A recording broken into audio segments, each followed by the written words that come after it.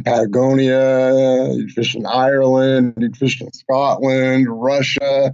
He'd been everywhere. He's a wealthy guy, right? And he books trips with guides, and he's fishing all these places.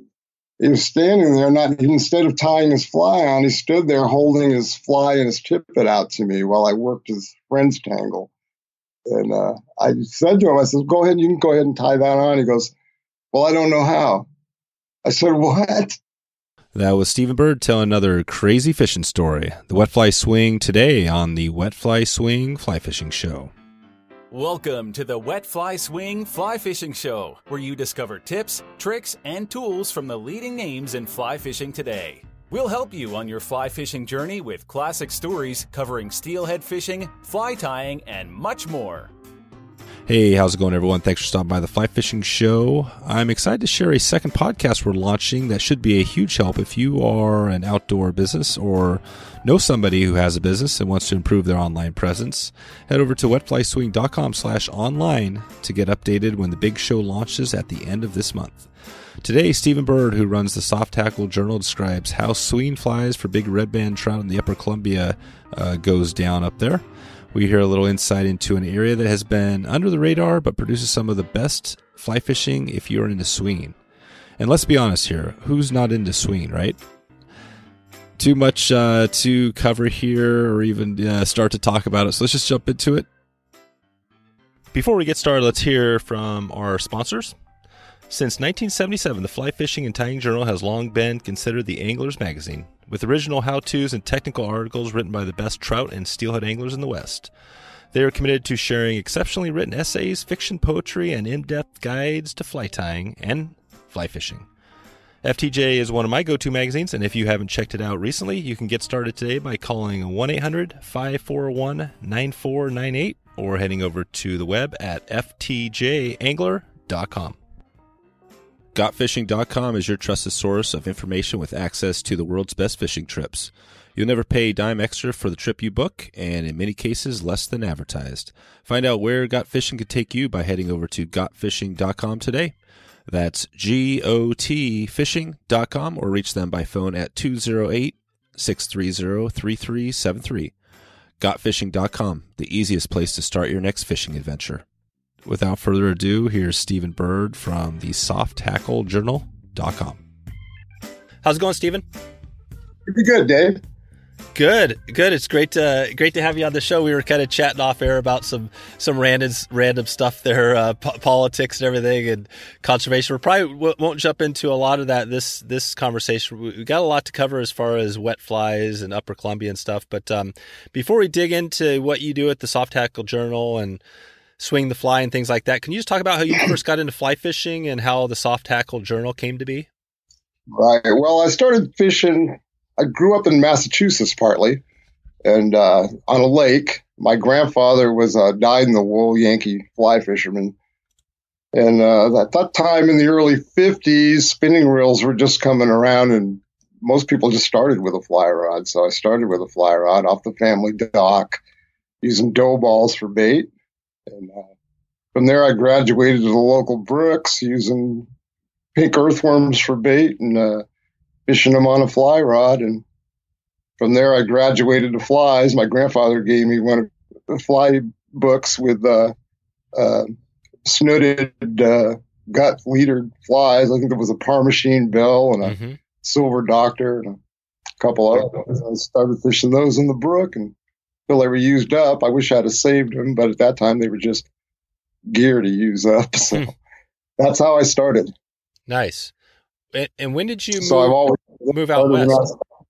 I was in junior high school, about 7th grade. My dad moved us out to Glendora in Southern California, which was shocking.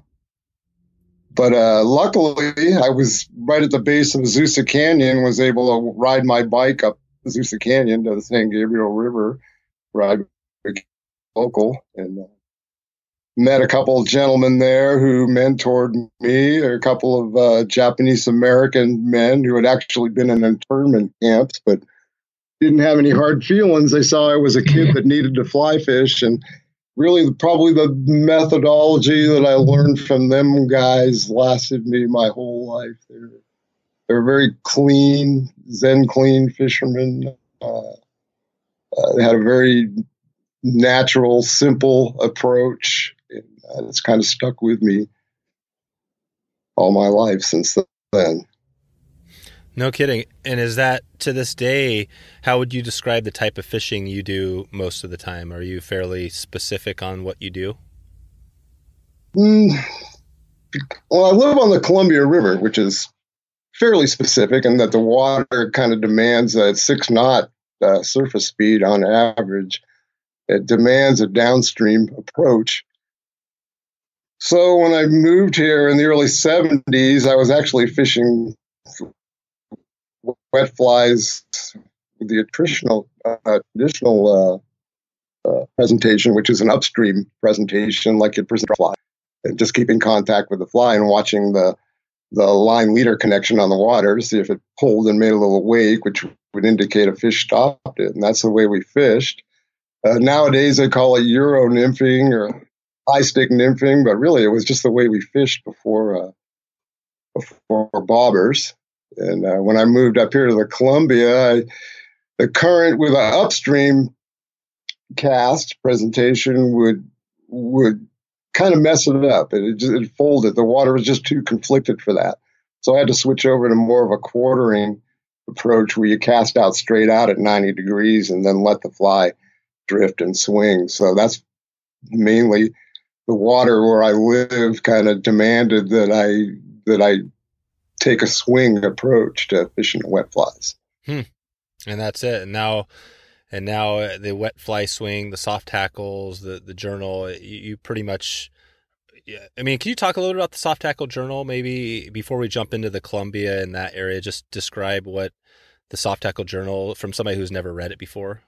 Well, it's just basically the Soft Hackle Journal is just a place for me to play around. It's pretty eclectic, but the main focus is soft hackle flies, flies that embody the elements of good soft hackle design. I think that James Leisenring laid down, which would be motion, obfuscation, and light. Very simple flies. Very few of them imitate exact insects, but some do. I just wanted to do a blog where I could write and I tie a lot of flies, design a lot of flies, and just show the flies and possibly get feedback from other guys that were into the wingless wets and learn more about it, And that has led to me learning more. A lot of guys do feedback, and since I've started it, I've really learned a lot more about the flies. But basically, that's what it's about, is just wingless wet flies. Not strictly. Like I say, there's a lot of esoteric material on there. Some of it doesn't even have anything to do with fly fishing. Interactive, engagement principle marketing gateway to my guide site. In other words, if you go over in the right-hand column, there's a really obscure little photo you can click on, and that leads you to my guide site. But I don't really like to advertise. I figure it's better to give people something for their time, so they can go to Soft Hackle Journal and read. There's things there to read. There's news, flies to look at. The dressings are with the flies. And maybe they'll mess around on there and notice the gateway to my guide site over there in the right-hand column. And that's how I advertise rather than go to shows. No kidding. So basically, you guide up there on the Upper Columbia, and you don't do any advertising other than a little photo in the upper right column, which I've been to your site. I've never noticed it either. So that's the only way you currently get clients? Or word of mouth, I guess, is probably another big thing. Wow. That's awesome. That's awesome. So in this day and age where you see a lot of, all sorts of different online promotional stuff, I mean, you're sitting out there just basically creating an amazing resource. If somebody wants to learn, so if I was brand new, had never swung wet flies, had never done any of that before, and I was making my way, I heard about the Upper Columbia, about this amazing place up there, and I just drove up there on my own, could I just start reading a bunch of your articles and be prepared to catch some fish on the wet fly swing? I would say yes. You'd be prepared to catch some fish, but if you arrived cold like that, you probably wouldn't know where to start or where to get access. And, on my blog site, I write from the Columbia River, but I don't write about spots, right? I don't give directions to places to fish. I don't think that'd be fair to my. The reason I do it the way I do it is because I think there's a balance in that. I get the people who I think need to come here. They're seeking to come here, and they find this obscure gateway, and they go through, and then they come here. And that's the way I like to do it, rather than go to shows all around the country, spend $1,000, and book a whole bunch of guys and run them like ponies down the river all summer. I don't think that's good for the fishery. I don't think it's good for anybody. So, but anyway, to answer your question, there was one guy that drove out here from Seattle, just did that, came out here cold, and he come upriver from Northport and pulled out on a turnout that overlooked the river. And he looked at it for a while, got back in his truck, turned around, and drove back to Seattle without ever wetting a line because, average speed of 6 knots, very conflicted currents. It's not your classic trout stream at all. It'd probably take him a year of camping out to get it. Yeah. So it does take a while. So it is good. Want to learn the UC is to come up and go with a guide first. You talk about where to start, not knowing where to start. So if somebody did get let's just take that scenario where somebody doesn't get a guide, they're going up there. How would you coach it? What would you tell them? Like, how do you catch fish? Can you describe? Is it simply, like you said, cast out 90 degrees, throw on a wingless wet fly, find a little riffle that maybe has a little lower water speeds and just start covering water? Right. Well, the fishing's really spotty. There's a lot of water there, and the fish are concentrated in certain areas, and then it's like the ocean. Then there's vast areas where there's no fish. So for one thing, you got to know where the concentrations are during their respective seasons. So in that matter, it'd be hard. Somebody would need to bring a boat if they were going to come cold, and then again, there's a problem because there's places in the river where it comes up really shallow, and you could knock your prop off. A jet would be better. Oh. On your guide trips, are you using a boat? I am. We have a spey itinerary in the early spring, which is trout spey only, and we do that from the bank. And we're able to drive to the different runs that we fish at that time, so we don't need a boat. Again, in the fall, beginning the second week in September, during the October caddis hatch, we start a spey itinerary again. And that, again, we use the boat and we drive. We do a combination, but we're always swinging from the bank when we do the spey itinerary. So sometimes from a boat, sometimes we drive, depending on where the concentrations of fish are and what's the easiest way to access it.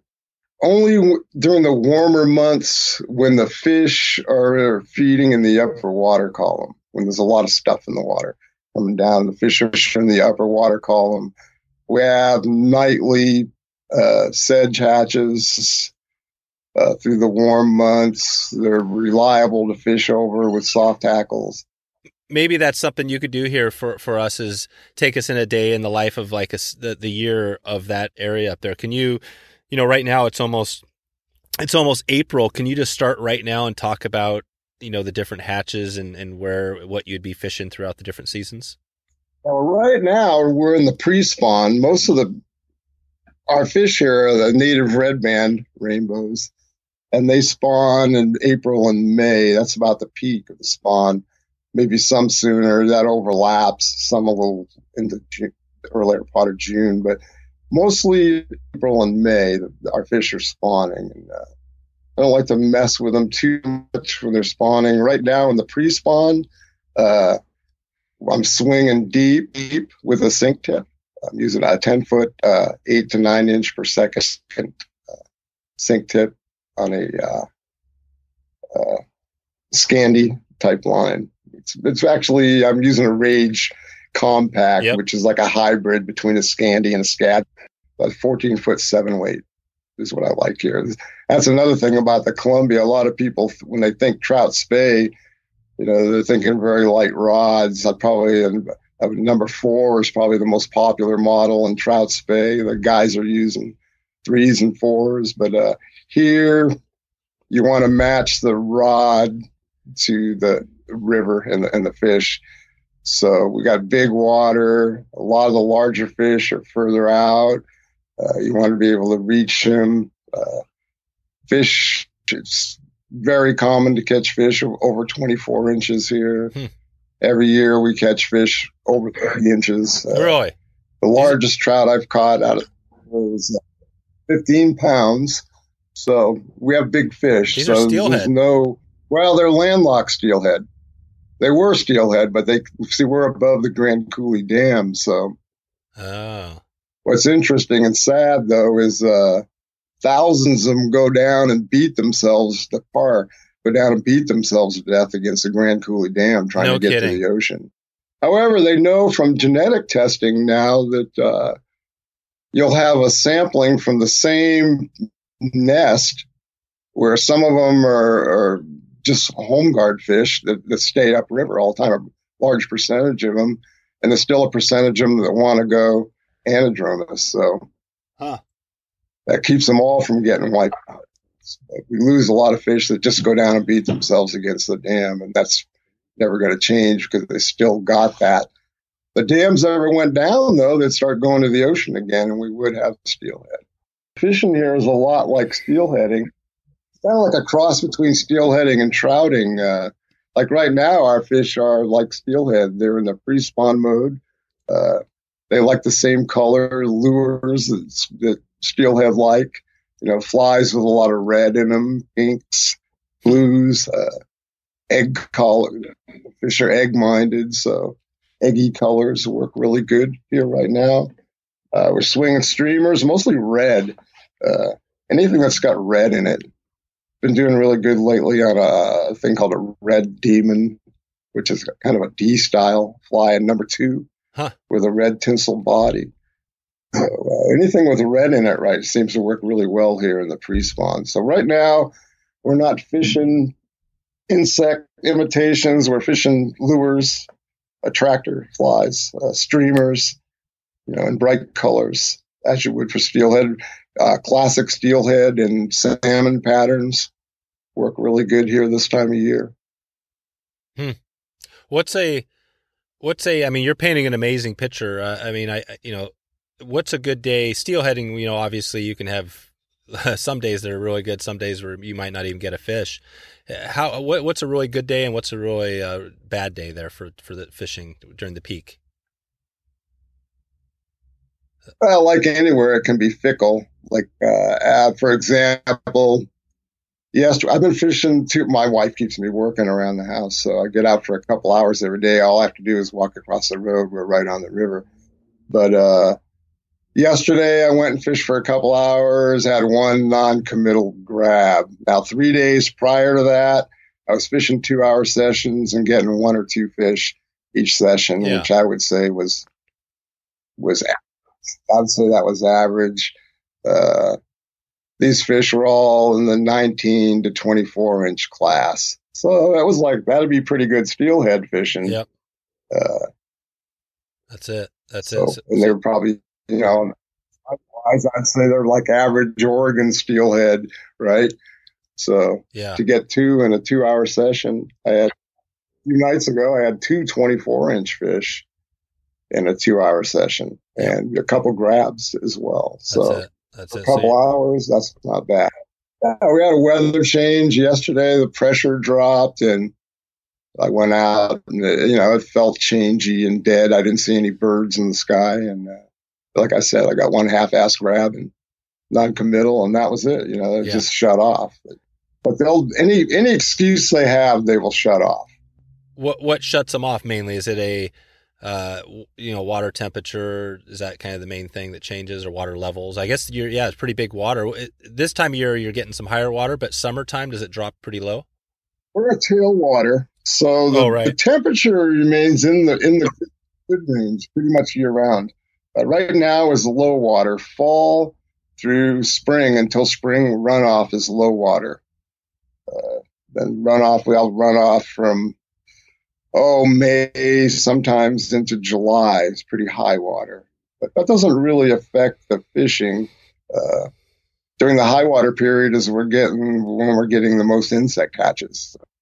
So you're fishing. You mentioned kind of some of the spey flies and the red stuff. So when does that start changing throughout? After this time to where you're fishing, are you then fishing trout type of flies in the summer? Oh yes, generally now. See, as we transition into May, the stone flies start to get active on the bottom. There's some squalla around right now, but they just don't seem to be one that really gets them going here. The large salmon fly nymphs get them going in May. So I'll swing like through the month of May. I'll swing a number 2 black Pat's rubber legs. That's all you need. Just weight it under the body, let it on the shank. And that works really good. Mid-April into May. Towards the end of May, early June, first week in June, the granum starts to show up. It's a worthwhile hatch to fish over. As the granums get going, we get some March browns mixed in with them. So you could fish just a olive-bodied soft hackle with a little hare's ear thorax on it to cover the granums. A regular hare's ear pheasant tail soft hackle cover the March browns, and you can swing that stuff in late May, early June, in the late afternoons. Works really well. And then transitioning into the early part of June, you still have the granums and the March browns, blue-winged olives on cloudy days all the time. They do bring up some fish. If you see, I don't fish over the olives unless I see signs of fish on them. A lot of times you'll see big hatches of them, and there's just nothing there feeding on them. But anyway, that towards the end of June now, the spotted sedge starts to come on. They look a lot like granum, slightly bigger. They're number 14. The nymph is a 12. So you can tie your soft hackles in a size 12 or tie them sparse on a number 12 hook. That holds the bigger fish better. That starts about the second week of June, comes on really, really hard. A lot of insects, blizzard hatch. I hate to use the word, but it really is. And that really gets them up and going on the surface. So that's a really worthwhile one. The last week of June, that lasts through to the end of August. That's going on daily. Of course, that gets eclipsed by the larger mayfly hatches that come on. About the last week of June, first week of July, we start to see the big red drakes, which is a subspecies of green drake, but it's all mahogany with a slate gray wing. Dave Hughes came to fish with me last summer, and Rick Hafel, the entomologist, and we were trying to identify this thing. And that's finally Rick was able to identify it as a green drake. There's actually no green in it. It's totally mahogany, both the nymph and the. So that's our big mayfly hatch here. And that goes from about the last week of June through the third week of July. And that's when we switch to dry flies. The fish will take that dry fly of that one all day long. You don't really see big hatches of them. They're more of a seasonal presence. You see them on the water every evening, but they're always around. The fish will take the imitation through that period. August, now moving on into August, get some fish up and going. Evening, it's the dog days. It's just hubcap bright here. The fish here are very light sensitive. So towards the end of August, right up against dark, you can get some fish on the small soft hackles in the evenings. Usually I'll go somewhere else and go to the coast and fish for salmon or something in August. But then about the first week, sometimes as late as right at the end of August, we'll start to see October caddis. Most years, though, they're after the first week of September, you start to see them, and that's my favorite time of year to fish here. The water's getting low again. A lot of good swinging water starting to shape up, and that October caddis hatch lasts from this first week in September into November, so it's quite a long period. And again, you don't see big hatches of them. They're just always around. They're a presence through the season, and the fish take the invitation. Both dry and wet versions all the way through the period. It's a great period for swinging wet flies because the insect really lends itself well to wet fly imitation, big soft hackles. It's a nice, healthy number 6 bug. So it brings up a lot of big fish. So that's my favorite time of year to fish it. And that's pretty much how it goes through the season. That's awesome. I just laid it down. That's awesome. And that's as you were talking there, I was just thinking, okay, if I was going to ask you would I should come up there to fish, it sounds like that fall hitting it in early September for swinging up, and you're talking just swinging dry lines, just like you're fishing for some. I mean, they are summer steelhead essentially, right? With a big like a October caddis. It's great because you can just fish a straight floating line and a long leader and October caddis imitation and just swing away.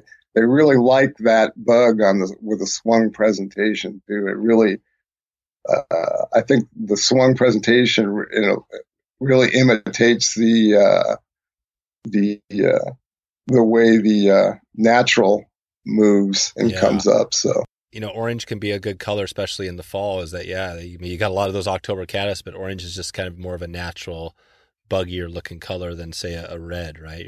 Are you fishing any reds in the fall? Nope, just fishing like that burnt orange October caddis imitations. If you go to Soft Hackle Journal, and there's a search bar there too for what's on there, there's a lot of October caddis imitations on there that you can look at. Oh, so cool. If you want to have a look at what we're swinging, go to Soft Hackle Journal and you can see a lot of them. Perfect. I'll put a link in the show notes to some of those flies. And I also want to check in, we talked a little bit, I guess you've been mentioning a little bit about fly design, but I had a note here on, I'm not even sure if I'm pronouncing this right, but a neoclassicist to fly design. Can you describe what that is first, and then what your take is on fly design for these wet flies that we're talking about? Yeah, somebody interviewed me once and they called me that, so I don't know. I guess it's because they kind of, I don't have anything against like shank flies, mini intruders and all that kind of stuff, but I just mainly, I fish on, standard hooks. Sometimes I'll tie short on the hook, but I guess my flies kind of reflect more of an old-timey design frames, You're old school, but you're not too old school. I had, you mentioned at the start the casting upstream, the wet flies. I had Davey Watton on way back in an early episode, and he described that old school, really the old traditional class. But you don't. I mean, you're more just swinging. This is like steelhead fit. I mean, you're just fishing for summer steelhead, and you're fishing with bugs. You're just fishing with. I mean, it sounds. Yeah, if you were going to actually, if you were going to cross steelhead fishing with trout fishing, you would have Trout Spey on the Upper Columbia. Yeah, that's what's happening here. Just on the Upper Columbia, can you just try like where you're at? What's the closest town, and then also what the two dams are above you and below you? You mentioned one of them. Right. Well, the first dam below us would be Grand Coulee, and then below Grand Coulee is Chief Joseph, and fish can't come over either of those dams. And then above us, let's see, the Pend Oreille River comes in. I live a mile from the Canadian border, south of the border, and Pend Oreille enters the Columbia right at the border, a mile up the road from us here. And it's carrying half the water that's going by us here. So above the Pend Oreille, you go 2 miles upriver from me up into Bruce Crook country up there by Trail, BC. The river's half the size that as it is out here in front of me. Jeez. So there's quite a bit of character. It's more of a classic trout stream up there on steroids, and I love to fish up there. That's where I do most of my swinging, actually, is on the Canadian side. Huh. But the Pend Oreille is bringing in training the Flathead and all those rivers, off of the west slope there. So it's bringing a lot of water in. So there's a dam right on the Pend Oreille right before it enters the Columbia. That would be the Pend Oreille Dam. And then above that, you have 30 miles of river up to Hugh Keenley's side dam, which is just above Castlegar, BC. Right at Castlegar, you have the Kootenay River coming in and enters the Columbia. We're on a pretty truncated section of river, but at the same time, there's a lot of water. There's enough drainage and spawning for these fish that used to be steelhead to keep going in it and still be steelhead-like. I love it because it's definitely a place that I know it's for some reason hasn't been known as much to the world. Everybody thinks of Montana and all the amazing stuff and Kelly Gallup and, but you got this little thing tucked up there between these two dams, which sounds like a gold mine for swing trout, spey and everything. So it's pretty exciting to hear that it's not too far. And I mean, you're up there near Canada, so it's a little bit of drive, but what's the biggest town, the nearest big town to you? Nearest big town would be Colville, Washington, which is like 35 miles south of us. That's the reason why the Columbia has remained what they call the biggest secret in fly fishing, is we're 200 miles away from the nearest freeway, which is in Spokane. And if you look on a map of the Columbia River, it shows Lake Roosevelt going all the way to the Canadian border. So people think there's a lake here. But actually, the cartographers made a mistake because we have, in the state side, we have approximately 20 miles of river before it gets down into Lake Roosevelt proper, where it turns lacustrine. But right before it enters Lake Roosevelt, it squeezes through a real narrow gorge that drops in elevation very quickly. It's called the Little Dalles. And above the Little Dalles, to the Canadian border, is what we call the American Reach. Or the old maps, fur trade maps, it was called the American Reach, where we are. And it's probably you hear of the Hanford Reach, which is supposedly a free-flowing stretch like the original river, as being the only reach left, but it's actually not true. The American Reach from the border to the Little Dalles is pretty much as it was before the dams. So we have, unlike the lake, we have a very healthy ecosystem, a lot of insect life to support the trout. So it's kind of unique. Amazing. It's a gem, really. It's taken us years to try to get the state, and different stewardship agencies on board to what we have here. We weren't even able to convince Washington Fish and Wildlife until about 5 years ago that these were even native trout that we even had here. They had old information from a survey taken 5 years after, I think back in the mid-40s, where the guys said there was no trout left. And they've been going off that info for years. And I asked the biologist, I said, well, what are these trout we've been catching then? Wow. Now we're seeing spawning up the creek.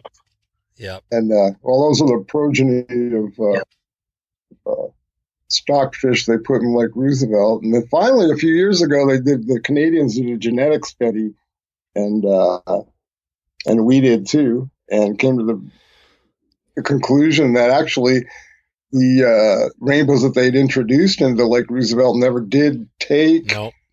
Actually, it was the Colville tribes that that really got behind that, and they're making sure now that we're not getting non-native trout introduced into the system, and doing what they can to keep our fish spawning. A lot of them spawn up the Sandpoil River on the Colville Reservation. So, but anyway, besides the American reach, then above the border we have another 25 miles or so of the same thing, just free-flowing river with a healthy ecosystem.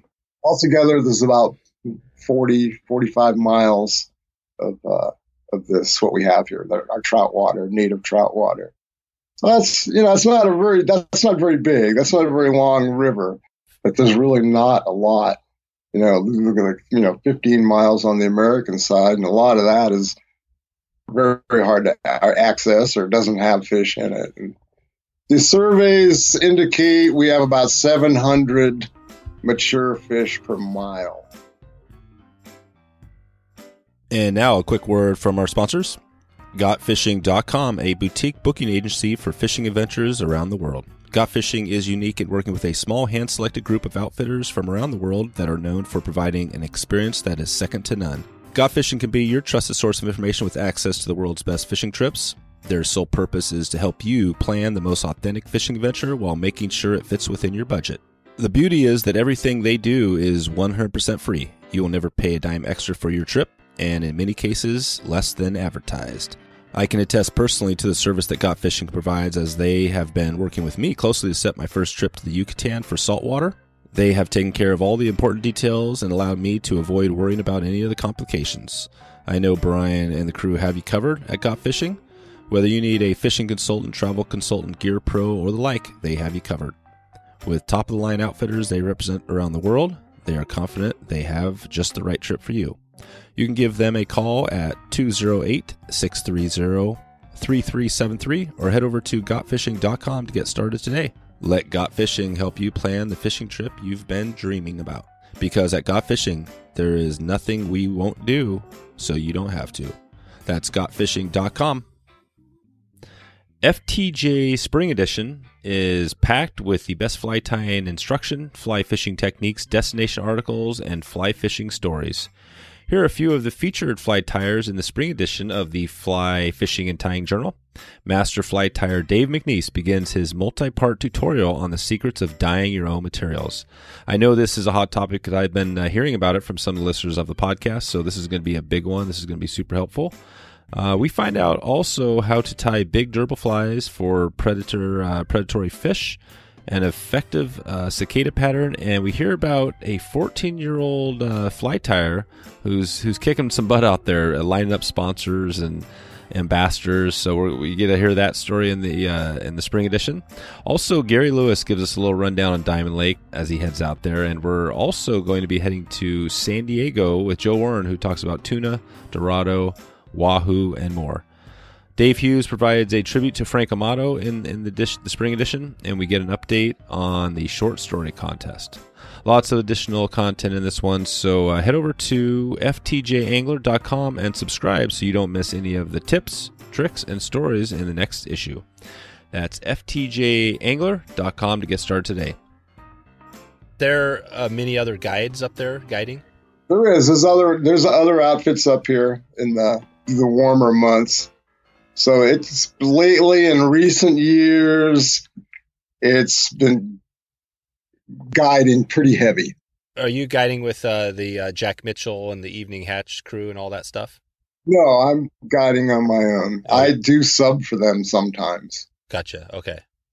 Yeah, I did a trip with Jack here earlier this year and for steelhead, and yeah, I've been chatting. He was actually one of my early guests I had on. We talked about the Klickitat and some of this stuff. I didn't even know he mentioned it, but I didn't realize that he was even guiding up far, that high up there, which is definitely, it sounds like it's cool to finally get you on and hear the story about it. What about, we touched on fly design. Can you go back to that and talk about, I mean, you noted a little bit, but what is your fly design? When you hear that, what do you think of, or how do you design your flies?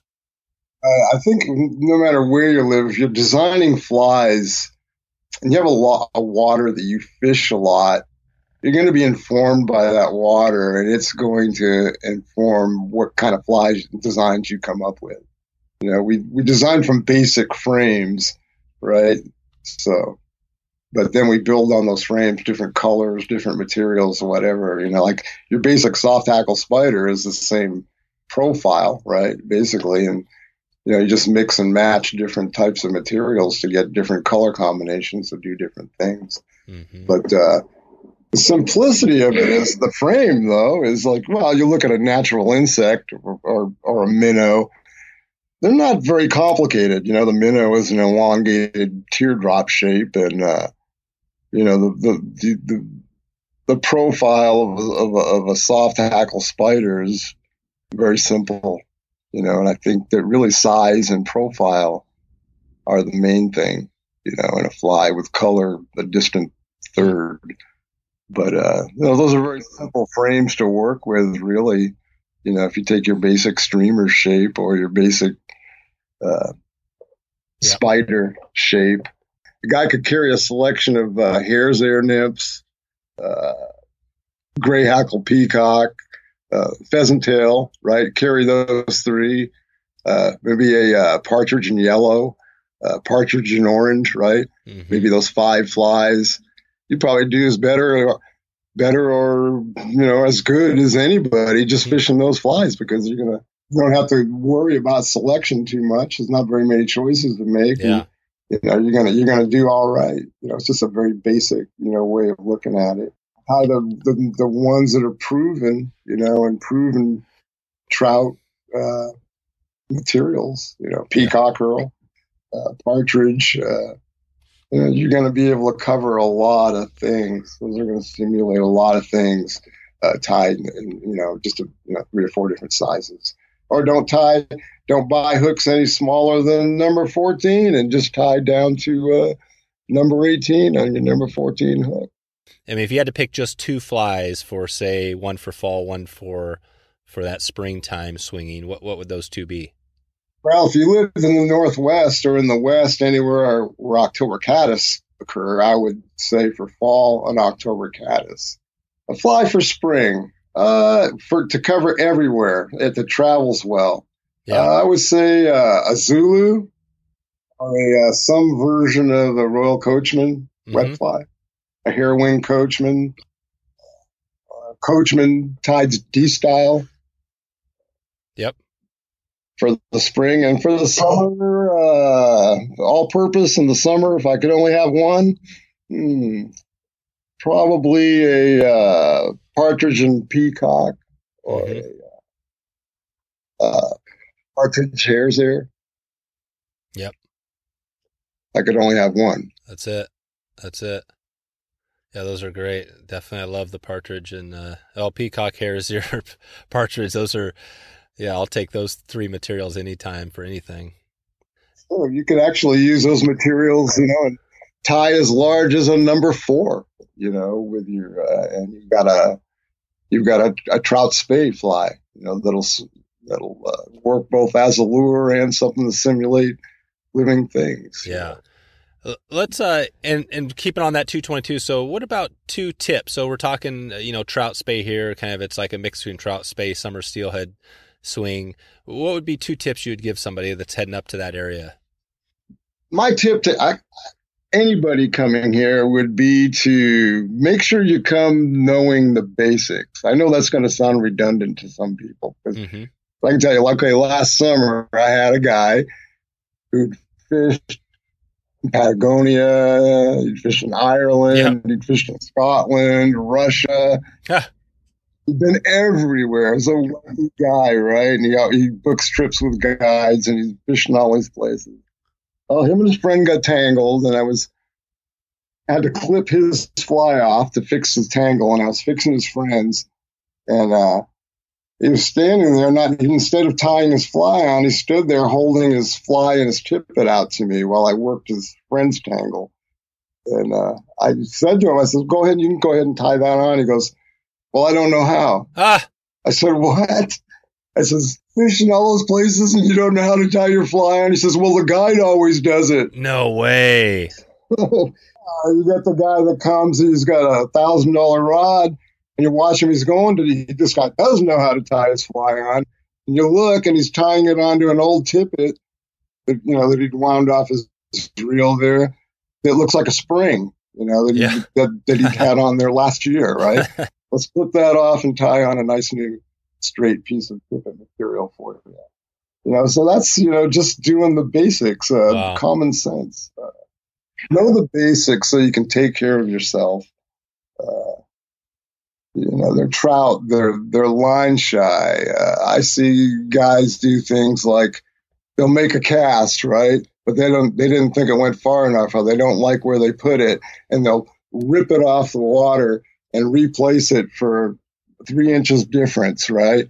I would say never do that. Fish that one out, Yep. The trout lateral line is a highly developed bullshit meter preset on tilt. It senses your presence. You're picking that cast up off the water and replacing it just to gain 3 inches. You just blew whatever was there. Yep. If it didn't fall where you wanted it to fall, fish it out. Wait till it gets out of the lane before you pick it up again, right? Just basic, common sense skills. Don't shout out to your friends. Don't be a presence, because the fish within in the area will sense you're there. They'll just, they just know. It's like a radar. So I would say, my tip would be to slow down and observe, and become like a heron, not an over-caffeinated flamingo, right? Go at it. Other than your own stuff, obviously the Soft Hackle Journal is great. You mentioned the magazine, Swing the Fly. Any other resources you had mentioned for people that want to learn about, this type of fishing, swinging flies for trout? A good resource, if you're interested in the old time flies, there's some good resources on Facebook as well. But a really good one is Flint Forum. Oh, cool. And there's so much stuff archived there. You could walk through the archives for days.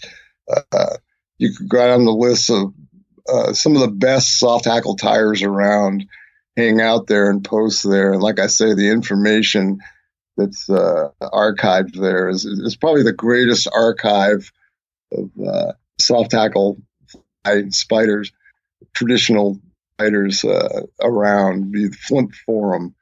Mm-hmm. Check that one out. Nice. I was going to ask if Dave Hughes, who came up with the flimp, or am I saying, the flimp, who originally coined that term?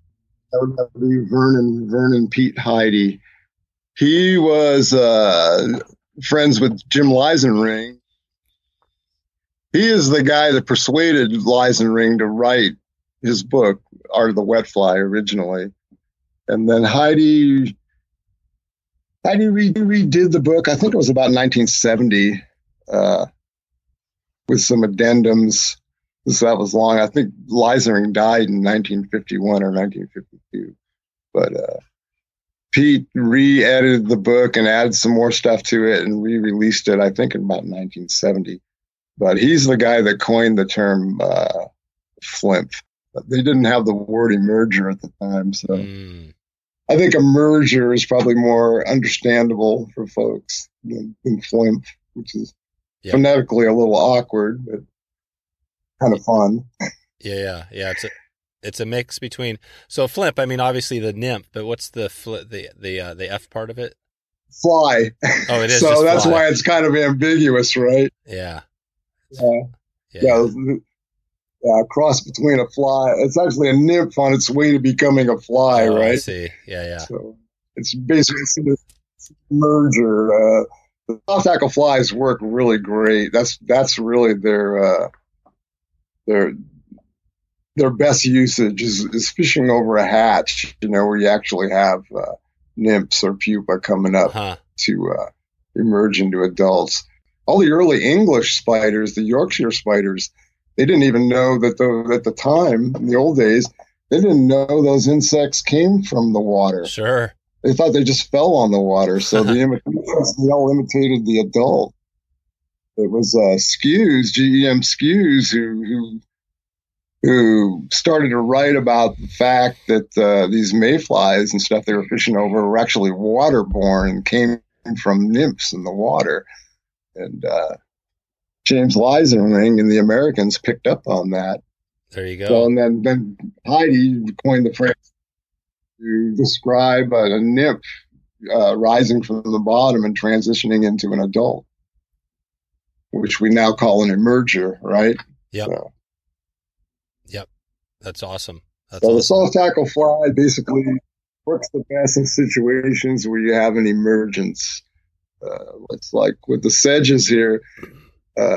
Once in a while, I'll get a deeply hooked fish and have to keep it, and I'll cut it open and check the stomach contents. And I happened to check the stomach contents of one I got during the heavy sedge hatch, and the thing was stuffed chock-a-block full with pupa, and I didn't find one winged adult inside it, although there was winged adults all over the water.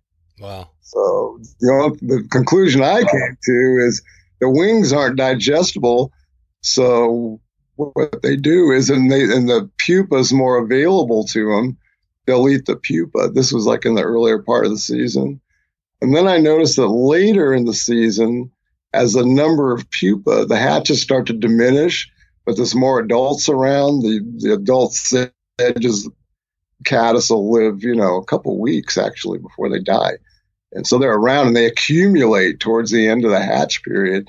So as you get to a point where there's fewer pupa rising in the evening, the emergence and the egg laying flights are simultaneous. But when you get to that time when there's fewer pupa, but there's more adults available, they'll switch to the adults. So I found that the dry fly works better later in the period when there's more adults available than there are pupa.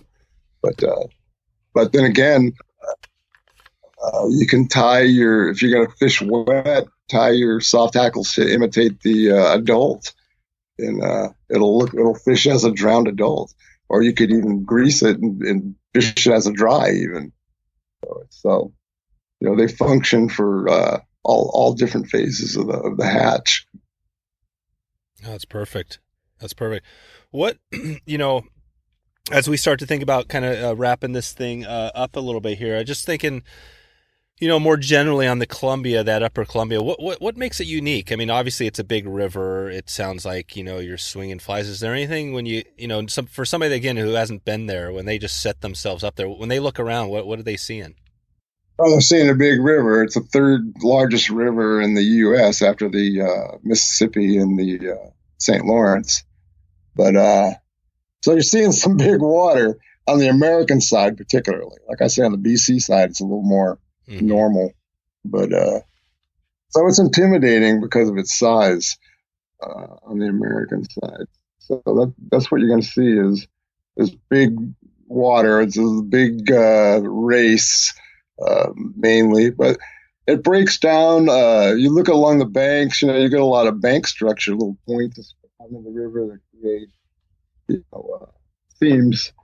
So that's where most of the fish are going to be concentrated. So it really breaks down to the edges. You get on the edge of it, and you fish it just like any other stream. Anywhere you have an anomaly or structure that's breaking the water and breaking the current or whatever, fish are going to concentrate in there, and the insects as well. And those structures are, again, can you remind me again what those structures, those are just from natural structures along the bank? Yeah. What the bottom here is composed mostly of rounded glacial till. We had the Missoula flood came down through here and it tumbled the rocks and brought down a lot of stuff. So mainly the bottom is composed of skull-sized round rocks everywhere you go. What kind of makes it unique is it creates a bottom substrate that it's really easy for sculpins and insects to hide in. So our trout tend to feed more often up in the water column. I think that it's just as easy for them to find stuff, especially in the warmer months, that's coming down than to try to dig stuff that's hiding out of that substrate in the bottom. that's another thing where it makes it kind of unique too. Here, it's like the Canadians all fish floating lines year round, the trout used to looking up, they'll come up for the fly. So if you use a tip here or a fly with a dumbbell head or a cone head on it, it gets down low and it's going to get right into those interstices between those round rocks and die quick. So mostly what we're fishing here is unweighted flies or flies weighted on the shank that'll just tickle along above that bottom rather than get down in it. Because you'll just lose that stuff and the way the bottom shapes up here. So. Gotcha. What are you using for leaders? Is your leader about the same throughout the year, size, length, and are you building a custom leader? If I'm fishing a floating line, I fish a 15 to 20 foot leader with a full floating line. If I'm fishing a tip, I'll fish a 6 foot leader. Yeah. So usually my floating leader is comprised of if it's a wet fly leader, I've got. I'll start with 5 feet of 20-pound test, nail knotted to my tip or to my line. And then another 5 foot section of 15-pound test. And then another 5 foot section of 12-pound test to that. And then I'll put a tippet ring onto that section and then add whatever tippet to the ring. So the tippet I might be using anywhere from 6-pound test to 12-pound test, depending on what I'm fishing. Mm-hmm. And then for my sink leader that I'm going to use on a tip, I'll use a 2.5 foot section or 3 foot section of 20 nail knotted to my tip, and then a tippet ring on that, and then whatever the rest of it to make a 6 foot leader tied to the tippet ring. What type of leader do you like to use? Right now, my favorite is Seagar Red Label Fluoro. It's the best. You can get it at any Walmart. It's the best fluoro I've used yet, that I've tried yet. I hate to plug them. Like, they should send me some free stuff. You know, again, as we kind of wrap this up, it kind of brings me back, where we started the journal that, you write for, the Soft Hackle Journal. I mean, it sounds like you do get some leads from that for your business, but not many. Why do you continue to write in that journal? What's your main focus? Because eventually, it sounds like, I don't know how many blog posts do you know how many well, maybe first answer that. Why do you do what you do?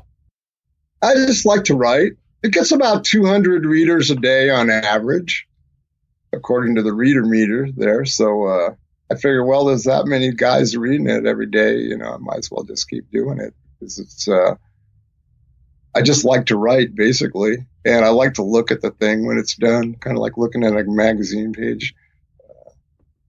It's basically just to do art, really. I think that breaks down to that. And the art functions as a gateway to my guide site. What goes into editing after you write something? Yeah, right. Yeah, well, edit's the whole thing, really, right? Editing is writing. That's the crafting part of it, right? The writing part of it all happens in your head. Writing is just recording thought, right? So if I'm going to write something, I'll think about it for a while till I got the arc down, beginning, middle, and end, right? Mm-hmm. And then when I've thought the thing completely out, then I'll just write a rough draft out real hot and quick, right? And then I'll just let that cool on a blog. That's what I'll let that cool overnight or whatever. And then I'll go back and read through it and edit it, polish it up. I don't do that as much on the blog as I do for something I'm going to submit to Swing the Fly or any of the other magazines I write for, or a fiction or a poem or whatever. I'll edit those, read them 100 times, edit with a pencil in my hand. But the blogs I'll usually read through 3 times while editing, before I put them up. Gotcha. But yeah, editing is definitely necessary. Yep.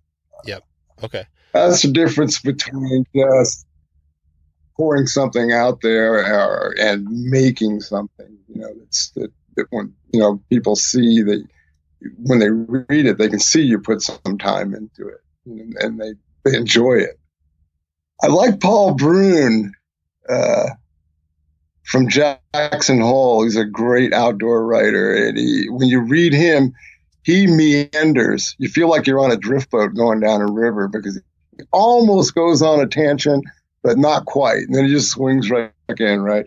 I wish I could write like that. I talk like that probably, but I tend to have to put my thoughts together in a little bit more linear manner when I write. So I think if you read me, you won't find a lot of, it's definitely not like beat writing or stream of consciousness. I really don't do stream of consciousness. Yeah. When I write. Somebody even called me an elitist once. I'm still going in the outhouse, right? When I get indoor plumbing here at the place, man, I'll be an elitist. Oh, that's amazing. You guys don't have indoor plumbing at your house. No, 7% of the households in America don't still have outhouses. Really? So how does the outhouse? So is that outhouse just in a hole, or you got to set? Or how's that work with the outhouse? How do you clean and all that stuff, or you just bury the hole? We have the original outhouse, which is really nice. It's homemade, and it's a really deep hole with 2 55-gallon drums stacked up in it, right? And they got holes punched in them so they can drain out through. And heck, man, they've been going for years. I just squirt water down in there every now and then to keep it working, and it just composts and just drains out through the holes. Real sandy soil here with work, so that works really good. Yeah, you don't have to put any cedar shakes or anything in there to mix it like those. No, not at all. Oh, good. So we do have a blue room. It's not made out of plastic, so we do have a plastic one for those who'd prefer that.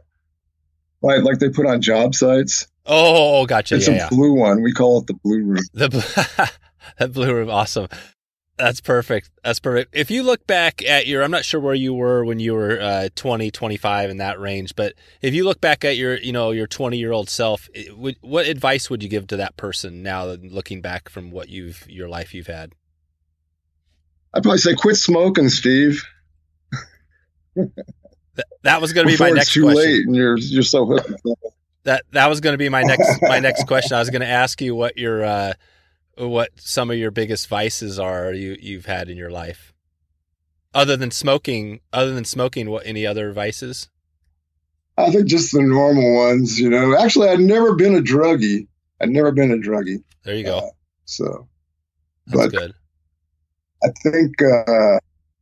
I think they should stop the war on drugs, though. And so, anybody that, instead of getting arrested and put in jail and their lives ruined, they could get some help.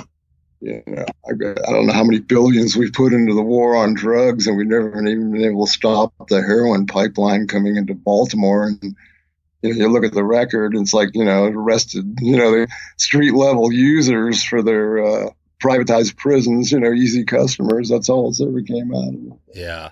Yeah, the war on drugs. Anyway, No, I think, yeah, I agree. As far as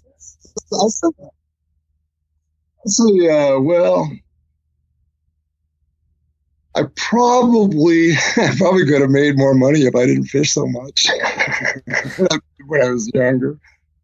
I was lucky though. I got into forestry. I was able to mix the two.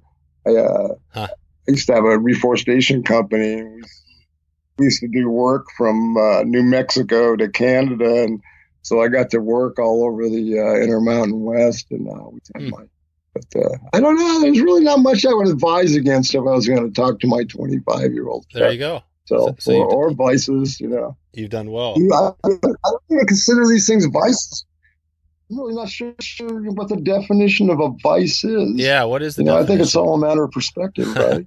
That's true. Well, I like a really good whiskey. I don't consider that a vice. Yeah. I don't sit around and drink it all day long. But I think the cig smoking is a vice too. Yeah. I think that's the worst one, really. Yeah. But, I probably wouldn't have got married as young. I probably would have chased women for longer. I think, looking back, I think that might have been fun. But but I don't have any regrets. I live a pretty good life. Actually, I live a blessed life, really. Yep. I married, I was 20 when I married Doris, who was 21. Wow. My wife's a watercolorist and a gardener. She's amazing, and I didn't even know what I was getting into. I just, heck, she liked me, right? So then about a year into it, I came to the full realization that, man, I had really lucked out and got a good one. Women make life. They make importance. So, I've been really lucky. I married a girl that made my life really good, and that allows me to do what I do, likes me for what I do. So it's been pretty easy. I've had a pretty easy ride, Dave. Yeah. Now, if I could just get the indoor plumbing going. Yeah. No, you got it. Well, you've got a gal there that, didn't give you too much of a hard time on smoking, I mean, so, I think that's one of those things where it's, it's your life. You did, you've led your life, how you've wanted to lead it sounds like, and you've been happy with that. So that's a good thing. Well, Jim Harrison smoked, right? You never saw a picture of Jim Harrison where he wasn't smoking. John Girac smokes. So then he came to fish with me, and we sat around when we weren't fishing. We sat around drinking coffee and chain smoking, and that was a blast. So it was really hard for me to quit.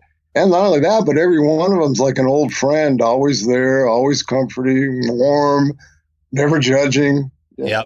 Yep. I remember when John, like I said, John was on the podcast here, and I think I asked him that same thing, or however we got into it, but he said, he used to do, I think, a lot of drugs and maybe it wasn't drugs, it was more alcohol. Yeah, I guess it was a little bit of both, but he quit that, like 30, 40 years ago. But he said, when he quit, the two things he was never going to quit was tobacco and coffee. And exactly. I so totally agree. Yeah. So there's something, you guys are on the same wavelength as far as something there, right? I mean, I think it's something to do with being an artist. I mean, you guys are both writers. There's something about artists and the fact that smoking, I think it probably helps you do what you do. Absolutely. Actually, it's part of the art ritual. If somebody was coming to you, and of course nobody can answer this, but if somebody comes to you and says, if you were to quit smoking, say 20 years ago, and it would give you 10 more years on your life at the end of your life, would you quit? I'd probably quit for 10. If they said 5, I might not. But for 10, yeah, I probably would. Yeah. But then I think willpower has a lot to do with it. I intend to go, I'm aiming for 140, right? So I figure if you aim high, you're going to go longer. You're going to always fall short of that. But I'm going for 140, and I figure that might get me to 100. Hey, my Uncle Hank's like in his late 90s, and he just retired last year. Yeah, no, I think he skied and still snowshoeing in his late 90s. I know another person that smokes quite a bit, and I think your name might have came up, but Jeff, Jeff, and I'm sure Jeff Cottrell. What's that? I know him. He's a good friend. He's a good friend. Yeah, Jeff. He talked. He manages. He manages the evening hatch, the Black Bear Lodge for the evening hatch up here on the Columbia. That's right. And, That's right.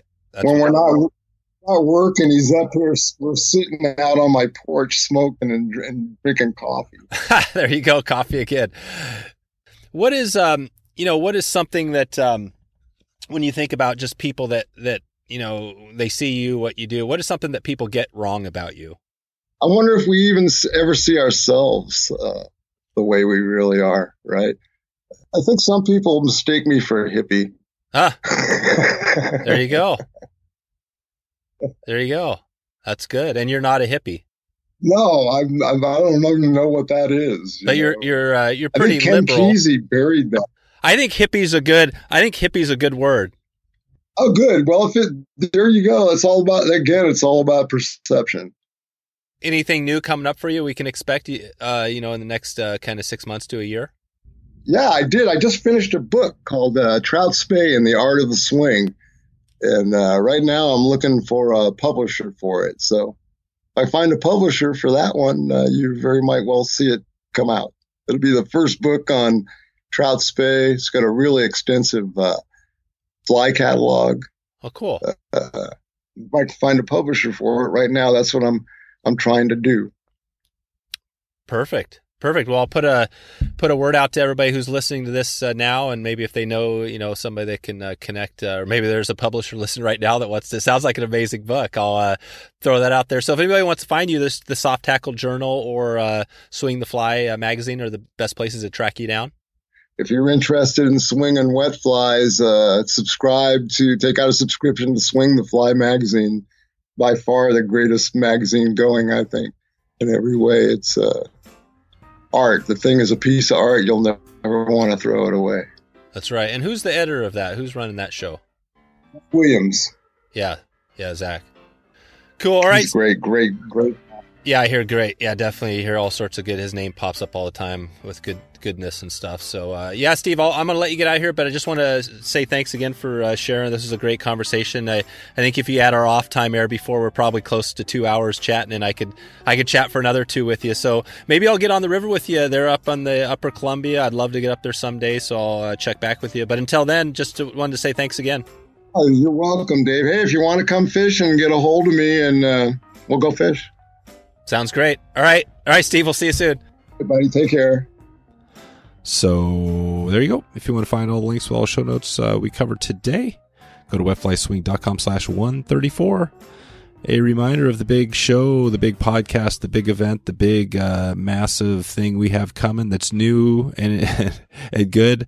If you have a business, know somebody that has a business, know an entrepreneur or are an entrepreneur, want to improve your online influence, learn more about online business, how to get things going. I'll be interviewing some of the biggest names on the planet that cover that. So go to wetflyswing.com/online. To get more information on the big launch. Thanks again for stopping by check out the show today. I looking forward to catching up this soon. Hope to maybe see you online or on the river.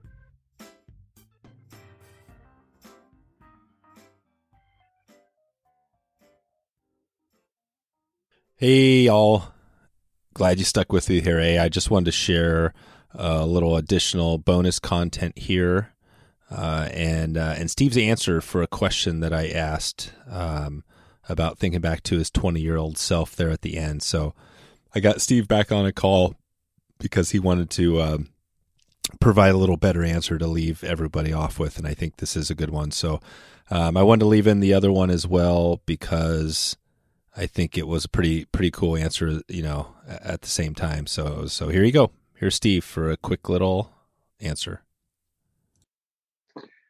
If I could go back and speak to my 20-year-old self, I would remind myself to be kind, give more, practice kindness.